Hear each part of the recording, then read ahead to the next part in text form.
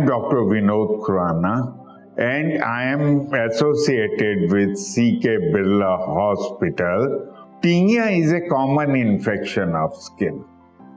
It occurs in 80% of the individuals. The tinea foot or the involvement of feet is the most common phenomena, followed by tinea infection of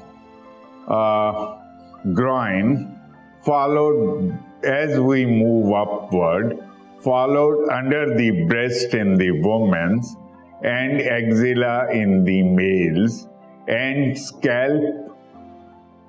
It does occur but infrequently.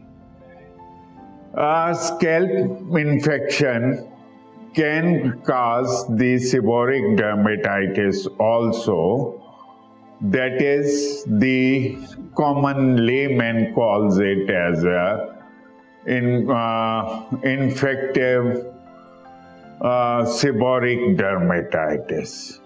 It occurs in the scalp as a itchy condition and is known to have resistance to various formerly used antifungals.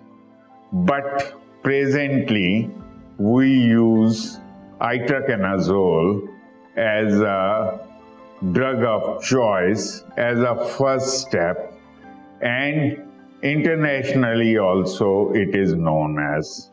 It is being used frequently.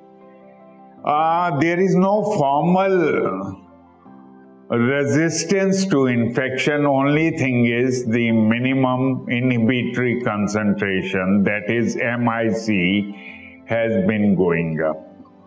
When we were a student, we were taught to use fluconazole as an anti-infective agent. But presently, ketoconazole has been used as a drug of first choice with infection with tinea of anywhere on the body. Though